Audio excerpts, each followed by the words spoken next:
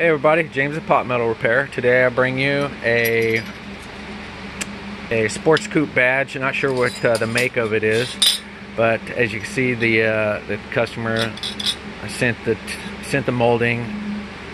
The mounting post is broken off right there. Unfortunately, I won't be able to use this because it's just, once they're broken off, they're no use putting them back on. So what I normally do is just rebuild brand new ones.